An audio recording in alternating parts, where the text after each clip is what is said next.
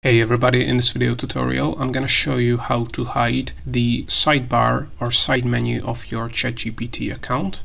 So as you can see, I can hide this sidebar that shows all your previous ChatGPT conversations. You can also log out here or change the settings of your ChatGPT account here. And I can hide this ChatGPT sidebar because I have installed a Google Chrome extension that I'm going to show you how to install right now. So if you want to hide your sidebar like so, you have to install this Chrome extension called Superpower ChatGPT. I will add the link to this Chrome extension in the description below as well. And you're going to be able to add this Chrome extension to Google Chrome, Microsoft Edge, Brave, or any kind of Chromium-based web browser. So open up this link, then click on Add to Chrome or to your web browser. And once you install it to your Google Chrome web browser, it gives you a lot of features that are not in the default ChatGPT interface. So you're going to be able to search your ChatGPT conversation. You're going to be able to bookmark or save ChatGPT prompts and do a lot of other things with this Chrome extension. I have a ton of tutorial on how to use all these extra features. But if you want to hide your sidebar, then as you can see, you're going to see this arrow here. And if you click on it,